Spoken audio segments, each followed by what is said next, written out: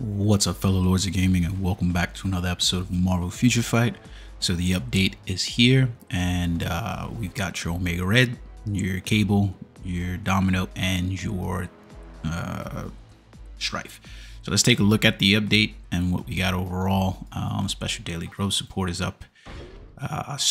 Your special shield special support is up, and it's important to note that this has changed. So instead of you getting your autoplay plus inside here, you're now going to get your batch clears for stages 1 through 25 for those, which should help you speed up your runs through Shadowland to get those Shadowland tokens for the Shadowland shop.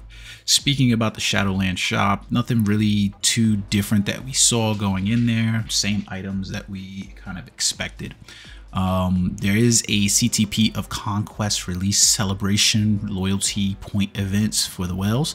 Purchase items to acquire 2 types of loyalty point rewards. So you get the normal rewards and then you get the 12 additional ones. So at the top of this, basically for unlocking the items at level 12, you basically unlock a CTP of Conquest, but buyer beware.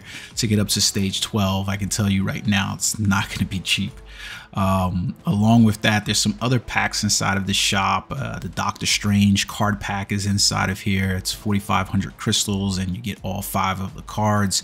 So that way you can get those the collection rewards if you really want to do that. So if you're in need of the tokens, the crystals, I don't think that this is necessarily a bad purchase. I mean, it's non-premium cards, but like you're basically paying $1 for each card, and then you're getting 4,500 crystals. So in that vein, I really don't think that it's a bad deal. But I want you to pay attention, because you can see the loyalty points over here is 50, and you get the 49.99. So you can see what I was saying about the stage 12. You're going to be spending some serious amount of money if you want to invest in that reward. So the comic art chest is back up as well. You get 4 premium cards, and then you get 2,000 crystals as well. $99 for 100 of those. So if you can imagine, you know, going to that loyalty point, you're there. So Omega's Red's tentacle chest is up. It includes some X genes for Omega Red and Domino. Well, I guess these aren't X genes for Domino. They're just regular tokens, and then you get X genes for Omega Red. Now, truth to lending, I don't know what the hell you would be using these X genes for, because let's be real and honest here. We haven't had characters in a while, especially mutant characters. So the idea that you need X genes when he doesn't even have a uniform, hard to sell on that one. So like, I mean, I guess if you're in need of Phoenix Feathers and maybe Mcron shards and stuff like that, because I guarantee you that's what you're going to probably get, is the Mcron shards and Phoenix Feathers, and some of the other level up kits, you can use those there. Again, it gives you the loyalty points, and you know, to be honest with you, I always say to players that these are not bad deals, and the reason why I usually say that is because you're essentially getting the items in the box for free. Yeah, so whatever items you get in there are for free, because what you're really paying for is the crystals here. 330 crystals for $2.99. That's basically, you know, equivalency plus. So not a bad deal if you are feeling like you're in need of at this point, I would just hope that you don't get these bios, and that you get some of these, because it is going to be a heavy laden update in terms of Phoenix Feathers, and it calls into question again why we are trapped into Mcron shards and Phoenix Feather caps. But not a bad deal overall there. The Cable Tier 3 upgrade pack, you know, go ahead and purchase that if you need it, but I think most players are going to already be at the level that they need to be. I think that was it really in the shop. I'm pretty sure that was it inside the shop. So let's take a look real quick. Like I said, back at the Shadowland shop. So you get the Shadowland chest, and everything that you thought was in here was going to be in here. It's pretty much like your standard shop from your story missions. I would love it if they, you know, I know they have to add some degree of probability inside of here, but I think the Shadowland chest would have been fire if it just included the, CTPs, the obelisk, and the the superior boost, and maybe remove some of the 5-star cards, so that way it's just 6-star premium cards, especially since 6-star non-premium cards, mythic cards, since we really don't need these. And then we got chaotic ISOs, and like at this point, who needs a chaotic ISO, especially if it doesn't already have red stars on it. So that's inside of there. And then you've got your basic Shadowland shop inside. You can see it's 1100 tokens, and so good items overall there. We also still have the continuation of our normal shop, which I did believe that Omega Red would be in here, but alas, he is not. He is not in here. So maybe there's gonna be another event shop that's gonna come after the completion of this one, or it's gonna be 29th, and then we'll get his bios, the ones that are for free inside there for that one. Okay, so let's jump in and take a look at some of the characters overall. Before we jump into that, so you do have the event quest that is going on. So you've got the event quest that's going on inside here. Try not to forget, because there are additional X-Force pre-release event tokens. So I think that his bios will be available in the actual event token. So this one is set to go for another 6 days or so. So yeah, it is there. We've got another timeline survival event that is going. So you can get some 3- and 4-star you can get some 3- and 4-star artifacts completely random and at chance. So buyer beware on the survival kit upgrade. But if you are looking at utilizing this survival kit upgrade, it's better to purchase it now than wait till later on. Otherwise, you miss out on the benefits and the bonuses of it.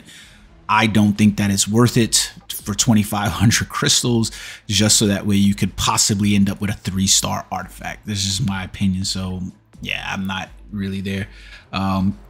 Yeah, nah, good. I'd pass and skip on that one. Future passes inside the shop, it's normal standard fare. Nothing really to write home about here. You've got the cable, eagle eye, special icon, and then the domino lady luck icon inside of here. So those are there. Those are there inside of there and inside the game as well. Now, before I move on to the characters, there is something that I wanted to point out to the players, because I thought this was pretty strange and I can't find it in the shop. So I think it just hasn't started yet, is basically my summation. So there is going to be an update celebration 28-day 1+1 check-in pack. So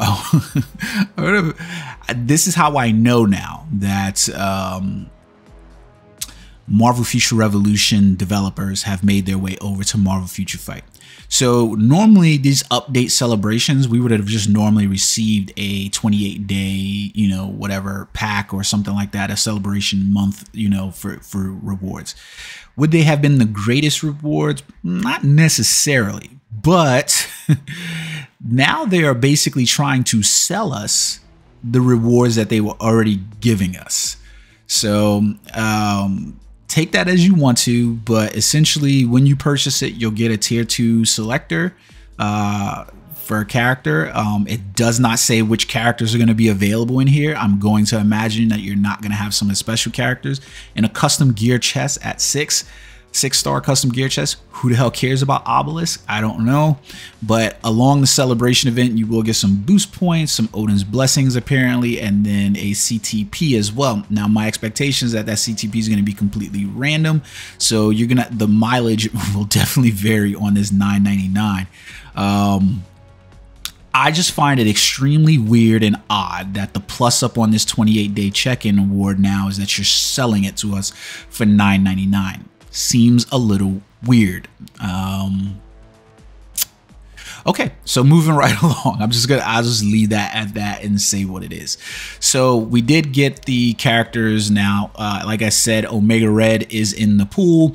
If you click on location, it shows only to get 30 X genes daily. So presumably when the event, so the event is going, you'll be able to unlock him there using just 5 of the bios that you need to unlock him. And then you could conceivably just go inside your inventory and use like mega upgrade and tier 2 advancement tickets to get him up to snuff and skip out on needing the bios.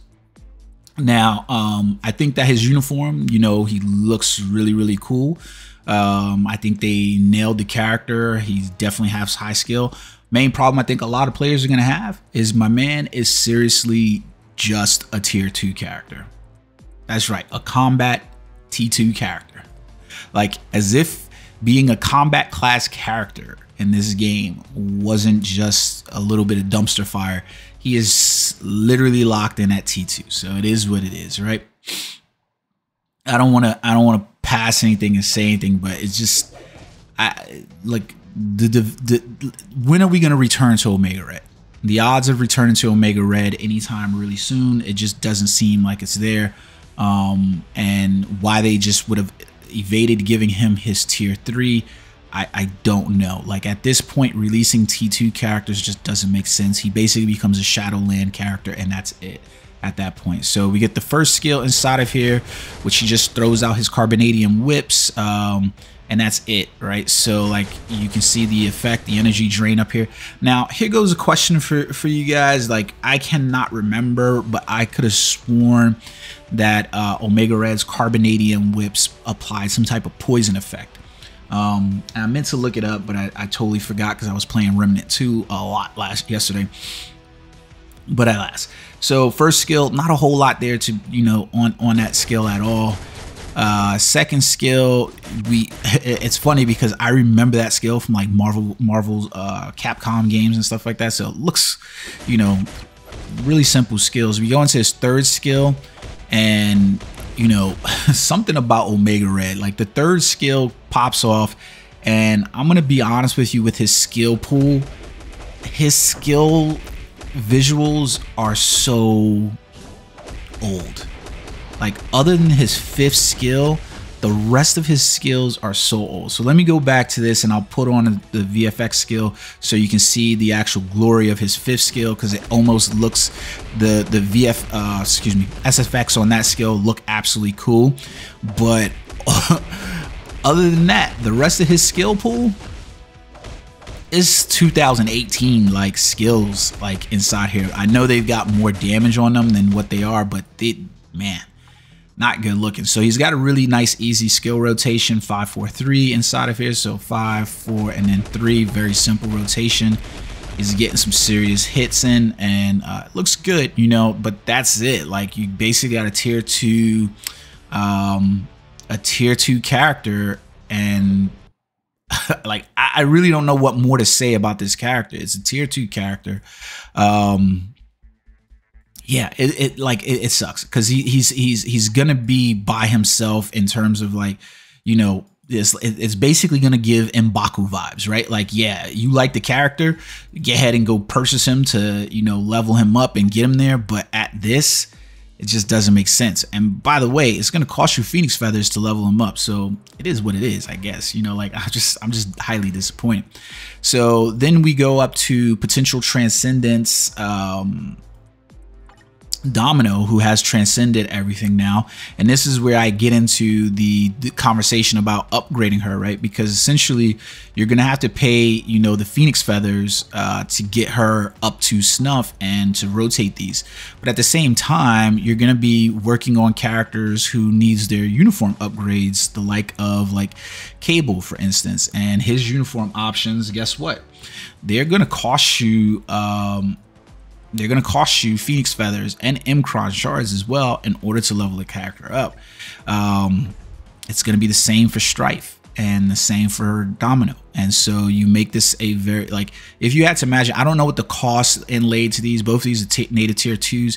I don't know what the cost inlaid on total Phoenix feathers, but if I had to imagine, you're going to get stuck because you're not going to have enough Phoenix feathers in your inventory, especially at the 6,000 cap, to basically get these characters up to snuff with their uniform options and level her up. So it's probably going to take you a time because of the gate put in on those uniform options, nothing more than that, you know what I mean? So at writ large, it just kind of sucks.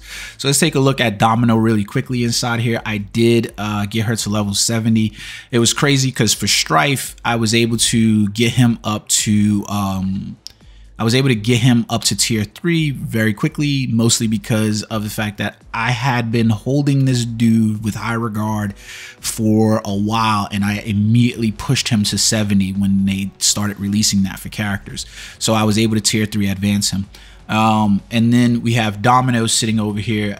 I swear to God, I still cannot remember the character, the Joker female spin-off character or whatever it was, but that's what Domino looks like with this uniform. It's not a bad looking uniform. Like, I think overall she looks, she looks really good inside the uniform kit. But let's take a look at her skills. I forgot to max out this one. I don't know why I did it. Oh, no, I didn't forget to do it. I didn't do it because I didn't want to spend the Phoenix feathers. Fuck. Oh well. Anyways, so yeah. So let's take a look at her skill pool and see what she looks like overall inside here. All right, so we're gonna turn off the skill display. All right, so first skill that we got up is her one. Yeah, man, it's a little weird, right? Because like there's nothing really going on with some of these kits enough to justify the cost. But let's go back. So two. I think we've seen that skill before on her. Her third skill, nice little power-up shot that she has. Not a whole lot to write home about. Like, it is what it is, I guess. You know what I mean? Like, I don't know. Like, what do they do with the character kits when they look at that? It's like, so on her second skill, she doesn't have a lot on the first or second. So you're probably not going to be rotating in on those skills anywhere. Most of the stuff is with her third and fourth skill. So I got to turn on the AI because this is a counter attack skill. So we want to see it in that regard, right? So she has the effect that immediately pops out from there and, does a little flip in the air. I think we've seen that skill a number of times previously, so I'm not like, flipping amazed by it at this point. Her fourth skill, by the way, this is her accumulation skill as well. So her fourth skill, she has the frenzy buff on this skill. So we're basically rotating into 4. She drops a whole load of bombs and, fires fire from her gun. And then we got her fifth skill, which actually looks really cool to me because you get the dice inside of there, probability manipulation over there, and then she just basically hauls off. And then we get her sixth skill, which actually looks pretty cool to me. I like the cross up X from the X-Force, and then her in Warpath there. It would have been nice to, I know, like Angel's already received like his upgrades, but it would have been nice to see Angel, her, and Warpath together. Okay, so then we get her practice combo 3-4-5, really simple, easy rotation. 3-4. Oops, I messed that up. Reset. So we go 3, slight delay. I am screwing this one up. It's a slight delay that they have in there, 4, and then 5. And she's got some nice damage overall inside of it. I expect her to be decent, but like, how decent is the question? Like, that's really the question for me, is like, how decent is she gonna be? Like I said, she's got to compete against some speed characters, and she doesn't have very many in terms of the speed. Speed. She's just got to beat out Rogue and one other character, I believe it is. So, and Rogue's received her tier 3 so long ago, but you can almost guarantee Rogue will receive an update at some point. So she'll probably get eclipsed inside of here. All right, so going back to the team, I think the 2 characters everybody are really excited about is going to be Strafe. He's gonna receive his tier 3. Well, he's received his tier 3, and I think overall the character kit looks good. Like his uniform, I'm not disappointed in. It's just not a whole lot of change. Like essentially, they just changed the color here and here, and then they tattered his cloak. So like you can see the differences. Like they're not like huge. I mean, it's definitely been updated in terms of design. Like there's a lot more sheen on that armor than there was previously. It was very dull and everything felt layered and flat. So it's not a bad update in terms of uniform. It's just like, okay. So anyways, let's take a look at this man's skills overall.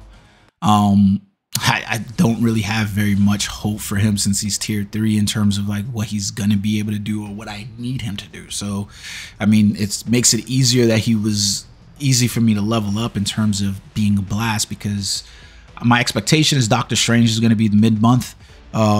So I'm, you know, you can do with that as you want. So anyway, Strife's first skill is going to be the increase, is going to be the stun and fracture skill overall.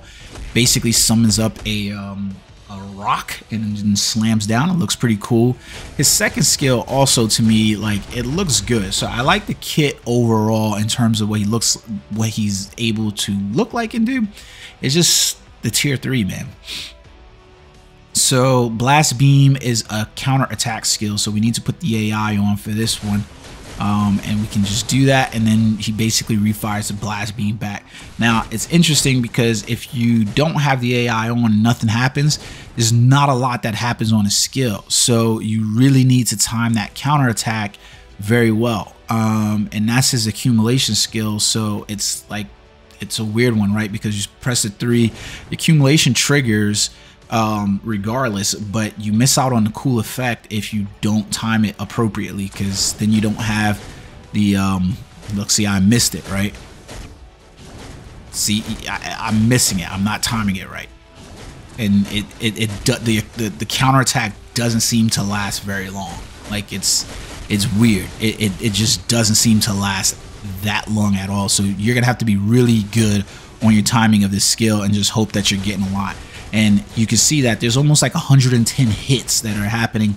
Well, it's a couple of targets that is probably hitting these 3 targets. So there's like 30 or 40 hits that are happening on this, that if you don't time it very well, then you're missing out on those hits. Like, I don't know. Not a huge fan of that third skill in terms of the counterattack ability, but I could see where there's going to be some utility in there. His fourth skill, and that's your accumulation skill as well. So his fourth skill looks pretty cool, but we just saw this skill. Like, did we not just see the skill with Kang? Like, we just saw this with Kang. So talk about major reuse of animations. His fifth skill, also not too bad. Overall, like, I dig it. It's pretty cool. And his 6, his tier 3, actually looks really cool to me. So I'm going to turn, okay, the VFX is on.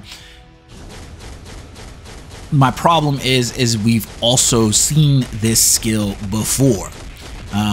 We've seen it with Adam Warlock. We've seen it with Jean Grey. We've seen it with Thanos. So a lot of reused animations here. Get it? I get it. I always get it, right? It's just that there doesn't take a lot of deviation from this stuff to copy paste and basically move on from there. So we've seen those before. So let's go into his practice combo. He does have very easy rotations on here. I was surprised that we were starting off with 4 and then going into 3 and then 5 with the character, but it is what it is, right? So we're gonna really easy rotation. 4, 3, 5. No delay cancels or anything. You just let the skill rotate through. Couldn't be more happier with that, right? And then we go 6, 4, 3, 5. Really simple. Nice damage hits on those as well. I've seen it go from anywhere from about 123 to 135. So I think overall good character uniform upgrade for him. But at the point from where he was to where he is, anything would have been better for him. So it's not, for me, when I judge these characters, not about whether or not the character is good, right? Because that doesn't really make sense, especially when you look at the character and you go, you came from nothing and now you're here. So the judgment really is stacking him up against the characters that he currently has to compete. And unfortunately, he only has to compete against 2 characters, and the mutant villain, male mutant villain, and that's Magneto and Mr. Sinister. So not too bad there for him. Gives you another tier 3. So last but definitely not least is Cable, and I love his Soldier of Fortune look. A little disappointed with, like, it felt lazy when it got up to here. Like, his arm, I felt like could have really shined a lot more in terms of like what they would have did for depth and layer. If they added it, it would just really pop. But overall, I think the uniform looks really cool. I wish they would have added some more layered effects in there. Like, it just really stands out how flat most things are on here, and the visual effect is flat when you start to look at his all of his straps, right? Like, you know, that's a Rob Lee feel. That's a 90s look with all the straps and packs and ammo packs and stuff like that. That's definitely a 90s look for character creation. But when you have it here and they don't pop in terms of looking 3D, they tend to look flat, especially those straps, the way they just kind of layer inside there. Even his little neck scarf just looks very flat overall, and his tendrilled arm, you know, with the technovirus taking over, looks very flat. But I would say that overall the visual on the character looks pretty cool. I'm not too mad about it at all. Now, he is getting his tier 4. Now, buyer beware in terms of this, because he's a blast mail superhero, right? So he's a blast mail superhero, mutant, and he doesn't have a lot to compare to either, because it's basically Professor X, right? Similar probably pedigrees in terms of telekinetic powers. So you're like, you know, leapfrogging one or the other. But with the Doctor Strange like alluding to with the cards, you could end up where you basically have like Cable and Doctor Strange in the same month, and I would prefer Doctor Strange to T4. So I'm going to hold off on tier 4ing him. I'll get him to level 80, but I'll hold off on tier 4ing him until I see who the mid-month is. And even then, I don't know, because I'm very low on resources and very low on gold since my last update. And I still haven't tier 4'd Odin, who I really, really want to tier 4. So I wasn't rocking a whole lot on Cable just because he wasn't a character that was in my rotation quite a lot. So that was just the truth of the matter, right? But previewing the skills, not feeling necessarily bad about the skills. Same little opening that he has inside here. Cable skills, they look really good. I'm just going to be honest. But it's just a lot happening on screen. So it makes it really weird. So his first skill, stun punch inside there. You're not going to really probably be rotating through that skill quite a lot. His 2 skill, basically same thing as his stun punch, but it looks good. Love Cable with his BFG all the goddamn time, right? So his 3rd skill is going to be your first. It's going to be your magnetic force field. It looks really good. I like it. Lasts long enough, gives you accumulation, has his recovery effect on it, and the recovery effect happens right in the beginning, so can't complain about that at all either, right? So good, kind of in the beginning. So then we roll into his 4th skill. Like, it's weird because the skill does nothing. Like for real. Like, even if you're standing close to somebody, doesn't do anything. Like, yeah, stun and paralysis on that skill. So it is what it is. But it's just a buff skill. So you could think of it like almost like Hulk skill. But Hulk skill, I think, does damage when he buffs. So then his 4th skill is Grenade Blast. Dashes around the field and then just lights a bunch of grenades that then eventually fall down. Not bad at all. His 5th skill, Hologram Release. I like it. Basically some holograms himself. Why the hell in the world does the holograms fire in opposite directions? I don't know. Like, you'll see it. Like, it comes in and he's like firing one way and the holograms are firing the other way. And then like it's so weird, right? Because like, it's cool if the holograms are actually in there, you know what I mean, and they're in the midst of some stuff. But it's so weird when he's over here and they're just firing in the opposite direction and nothing's happening, and you can see the hit numbers actually matter in that regard, right? Because he doesn't have anything to hit with the 2 holograms that he releases. So why the hell are the holograms not figuring out where to properly fire? It's weird. And so I've heard that the proc on his 5th skill is also not really working. The 70% damage proc is not working. I don't know if that's true or not. I'm not one of those like min-max testers. I don't know. But it doesn't make a difference. Why the holograms firing in the other direction and you losing out on hit points because they're not shooting anything? Like, it doesn't make sense, right? Like, you would have thought somebody tested that out and was like, hey, you're gonna be playing this character at T4 inside of World Boss ultimate world boss legend modes, and he's only going to have one target to fire on. But because because the holograms don't actually target the one actual character, then you're going to lose out on damage points there. So he's got to be like a crowd clear type character. So did we get a tier 4 character that was specifically meant for like story mode? And like, it's just weird when you look at it, right? So then his 6 tier 4, his tier 3 ability looks pretty cool. You know, the BFG, we've had that before inside there with the blast in the back. Definitely 90s action film, right?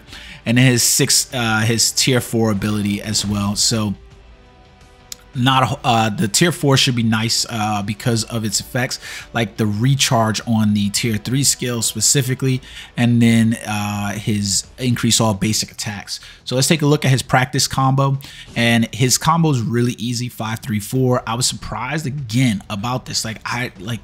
I'm confused that we let off with the 5, but I guess not, because you're gonna get. It's weird to me because, okay, so let me be honest, right? So you get the 1 attack, increased basic damage for 70% for 1 attack. So you're going to get the 5, and all of the damage is going to happen there. And then you're rotating into 3, which doesn't really have an attack effect on it. And then you're rotating into 4, which does have the longer animation. So I guess that makes sense for you to pare down on that one. But it's so weird, right? Because it goes back to the 2 characters facing the wrong goddamn direction, that you got the 5 skill. So it's just weird. Like yeah. Anyways, all right. So then you got it with his So it's just gonna be simple rotation, 5, 3, 4, and then into 6. Like really simple. Nice, a lot of hits happening on the skill as well. You can see, can't complain about that. A lot of hits happening there. And then his tier 4 basically comes in. Obviously, you're going to lead with the tier 4 because you're going to get the regen on your and in each passing effect, the attack will increase. So 7, oh man, 5, 3, 4. I knew I was going to fail that one because I messed up the rotation. You do have a slight delay on his 4 skill. 7, 5, 3, 4, and then 6. And that's essentially your rotation. But this is what I meant by there's a lot going on the damn screen. So I'll turn off the VFX on there so that way you can actually see it. So now we go 7, 5. Oh, I didn't reset the goddamn combo. So we got 7, 5, 3, 4, and then 6. Still a whole lot going on, so be prepared for that. But that's the update overall. That's my first impressions. I'll give you a little bit more detail. Let me know what you guys think in the comment section below. Until next time, peace.